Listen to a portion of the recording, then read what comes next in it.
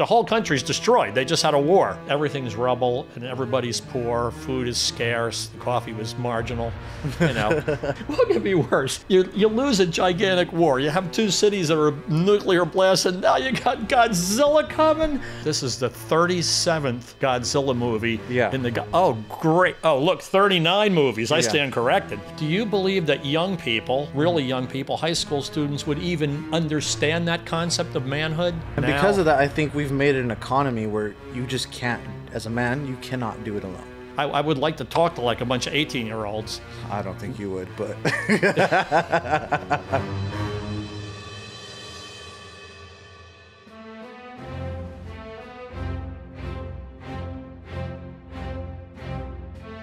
Welcome to The Real Generation Gap. My name is Shane Schuldmeyer. I'm Fred Satilli. And today we are reviewing Godzilla Minus One. Godzilla Minus One. And you know what I thought? You got a lot of monsters. You killed this monster. Now you're minus one. No, that's right? that is not what it stands for. Right. So I actually had to look it up because I was like, that's a really weird title. Maybe. I mean, they still got Mothra. They still got Rodan. Yeah. They're minus one. No, it has nothing to do with that. It has nothing to do with the MonsterVerse. One down. How many to go? So I looked it up. It's the title. Well, this is what the internet said.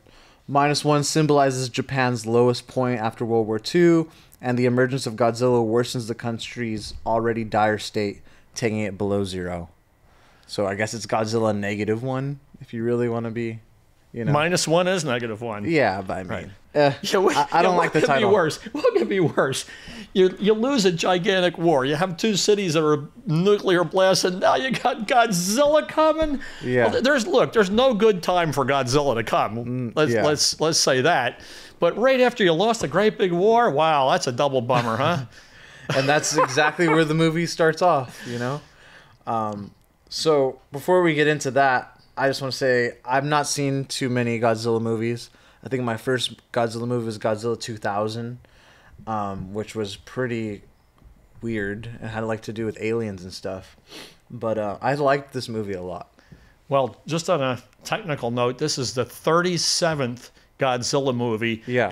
Oh, great. Oh, look, 39 movies. I stand corrected. Yeah. 1954 to 2024. And look at all of that. Look, this has got to be the biggest star ever. This has got to mean he doesn't have as many as John Wayne, but how phenomenal. What a franchise, huh? That's crazy. Had like maybe 6 Rocky movies. But that's insane. Wow. Okay. Godzilla. I really this is basically because we have American cinema and then we have the Japanese cinema. They're both kind of two different Godzilla franchises. Right, but back in 1954, it was an American movie. No. Was it? I don't think so. It's a Japanese film. The original Godzilla? The original Godzilla, I'm pretty sure, is a Japanese film. It's directed by someone named Ishiro Honda. Oh, the first one is? In 1954. That's impressive. Yeah. That's impressive. And then 1955. That's a good factoid. Yeah. I'm pretty sure they were originally Japanese movies. I loved it as a kid. I watched them, when I was 10 years old. Okay. I thought when they had King Kong versus Godzilla, I thought that was like a bastardization of it. Really? The most recent one? I like or the one back in the day? Yeah, way back. Okay. They had, I don't remember which one of those, one of them was. Yeah. But I liked it that it was exclusively Japanese and Rodan was a Japanese monster. Yeah. That they combine those two. It'd be kind of like King Kong versus Freddy Krueger or something. No, like it was not at all. Those two monsters were from different worlds. I didn't dig that. Every kid loved Godzilla, and I did. I had a monster, plastic, model of that. Yeah, I had one painted. too. Godzilla's a classic, and I love the MonsterVerse, but that's not associated with this movie. This movie is kind of a reboot to the original story of Godzilla, which it takes place after World War II. And I think what makes this movie so awesome is it doesn't just focus on the monster destroying the city. It follows the life of this pilot from World War II, a Japanese pilot. He was a kamikaze pilot who returns home, and he kind of has no respect from anyone. A kamikaze pilot that returned home. Exactly. He has right no off the bat, you got a problem. He has no respect. Everyone's kind of mad at him and thinks he's a traitor. And I think the fact that it follows the pilot's life. I think during this movie, Godzilla is a physical monster throughout the movie. It's a problem.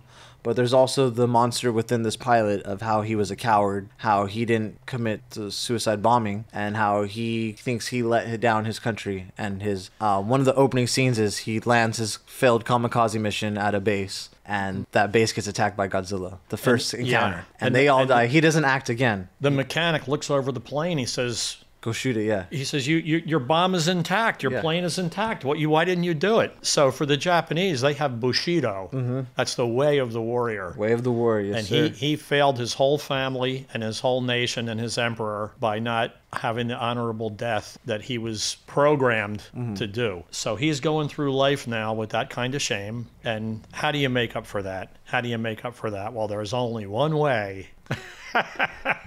You got to kill Godzilla. That's right. Yeah. And you got to die doing it. Now, one of the nuances, and it's interesting, the kamikaze planes they didn't train the pilots to land. They just trained them to take off. Oh, wow. The fact that he landed the plane was a small miracle. He must have been somewhat trained, right? But they also didn't have accoutrements. In other words, they didn't have the ejection seat. They only had enough fuel for going one way. To fly out there, hit that destroyer, explode, and there was no point in giving them return fuel. So the planes were light. They weren't dogfighters. They didn't have machine gun bullets in them. They were just a flying bomb. A one-purpose weapon. The war was over. Yeah, so country was devastated. You're kind of a history buff. Explain, because in the movie they kind of reference, the Americans seized their ships and they weren't allowed to have big ships and weapons anymore to fight Godzilla because of what happened in the war. So could you give some context of I'm glad you brought that up. Yeah. Disarmament's bad, right? Yeah. That's why I always keep my guns loaded, right? I don't want big weird monsters, the radioactive dinosaurs coming after me. I live near the beach. Yeah. But look at that. Oh my God, how awesome. How awesome. He's really a Tyrannosaurus, isn't he? Got the little arms in the front, great big carnivore teeth. You gotta love him. Yeah, Japan wasn't ready to fight, and it's only natural that the rest of the world was rebuilding Japan's industrial infrastructure. We wanted them to build train cars and roads and railroad tracks and cars.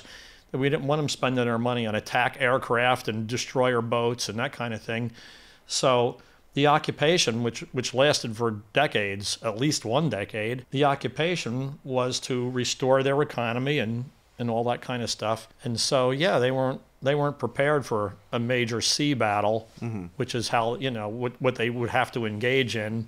For Godzilla. Yeah. Right. They didn't really explain why Godzilla was a psycho killer. You know what I mean? It just was his nature, I guess. In the original, the concept was that he was a product of radiation. Yeah.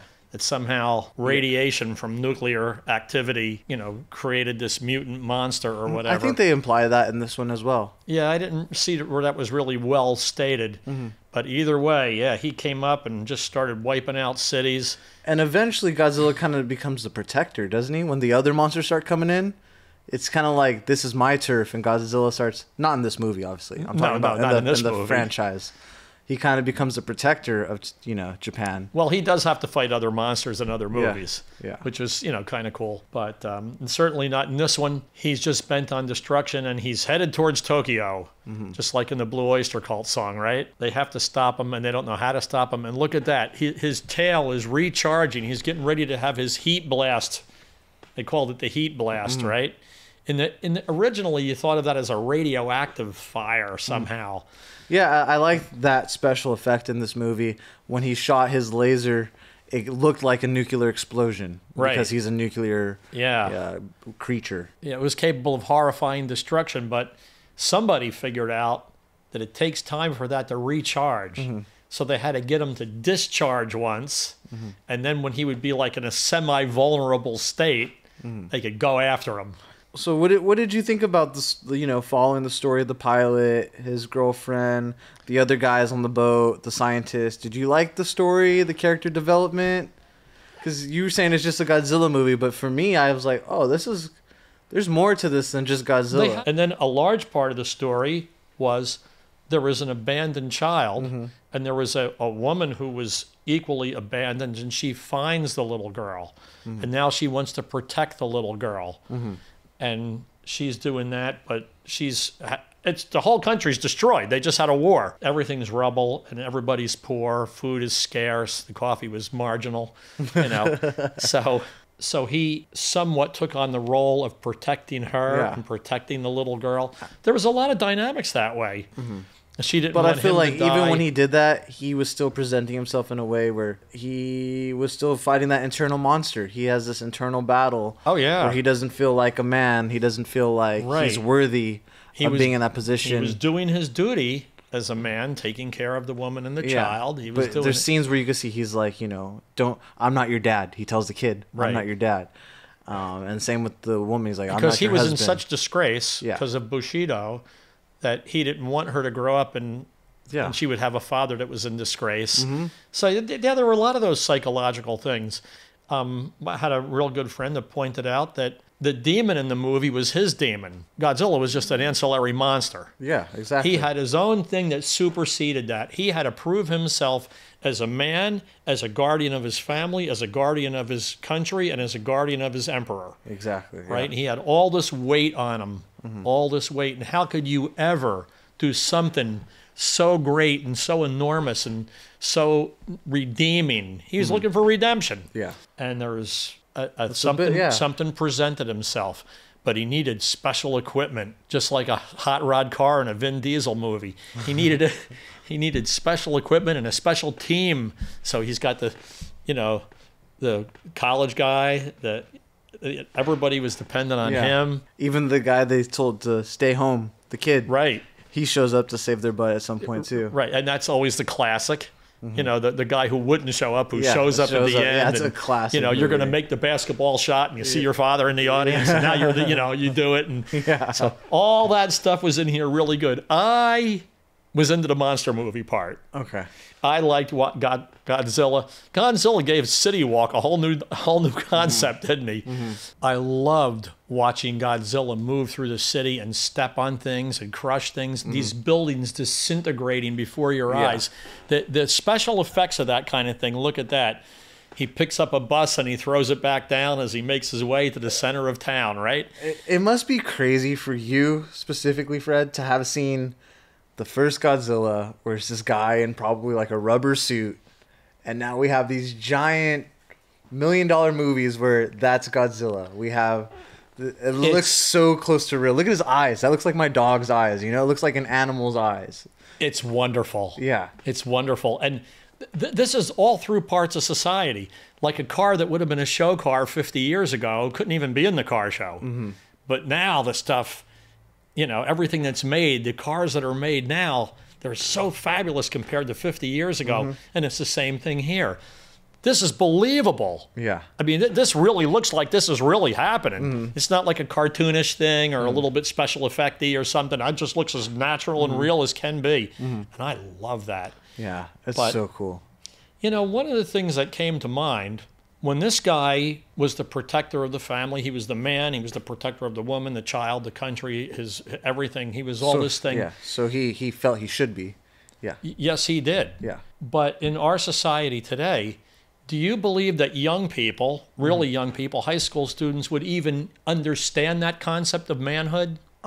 For high school students, I don't know. High school students. When I was in high school, I knew my destiny to be a husband, a father, a man. I'd work and and conquer. I was a knight in armor. I was going to go out and conquer the world and everything. I don't know about high school. As a millennial, I've been out of high school. I've been out of college for a bit now. But I think it's like 50-50. There's some of us who very much had that mindset. I'm a man. I need to find a woman. I'm going to provide for this woman. I'm going to have kids. I'm going to take care of these kids. I'm going to make, my established little piece of the earth is going to be mine, whatever that is. And then I think there's the other half who's just like, I want to find a good partner who contributes, and maybe she can work. Maybe she'll probably make more than me. Shoot, half the women I know make more than me. So I think it's a little 50-50. Some of the dudes my age don't want kids, but I think most women still want kids. Actually, no. A lot of women don't want kids anymore. I don't know that young people can relate to his problem. I was going to say, yeah. In high school, I think it's even more different because now we have kids who don't even know if they're a man or a woman. So not let alone what does that mean to provide for a family, that kind of context, Right. Of being a man, So yeah, in the movie, his love interest, who he denies is his love interest, at some point she wants to get a job, and he's kind of like, well, I don't provide. I'm making money, I'm defusing these bombs in the ocean. What do you need a job for? I'm going to take care of you. Even in the movie, you know, you can see women are starting to want jobs and to provide. So I think it's a little bit of more so a self-fulfilling thing, you know? That's the word I was going to use. Fulfillment. Yeah. In other words, women now, they used to be fulfilled by their biological purpose, right? But now a great many of them, they want to deny or postpone that, and they want to be fulfilled with some other pursuit, an intellectual pursuit or a physical pursuit. Maybe they want to be a champion athlete, a golfer, whatever, tennis player, right? They don't have time for that. And because of that... That used to be a really tiny minority. That used to be like 1% of women. And now, because of that, I think we've made it an economy where you just can't, as a man, you cannot do it alone.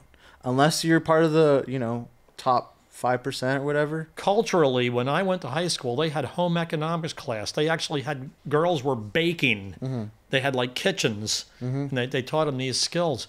I think now women are programmed to go to school and get some kind of desk job or something, because God knows they don't do any dirty work. Yeah. But well, you know, dirty, difficult, and dangerous, you got to call a man, right? That's also pretty You want to be annoying. a bookkeeper or something, your woman can do that and make more money. I have a friend who worked at Home Depot, and he would always complain to me how he'd have coworkers, which were women, made the same exact amount as he did, that they would say, hey, can you get this down for me? Right. Hey, can you grab this for me? Unload the truck. Or, hey, yeah, can you come? They were forklift certified too, but they always made him do stuff. And that's something's off somewhere in there. But it is interesting. So you're making a movie now. It's a monster movie that takes place, you know, post World War II.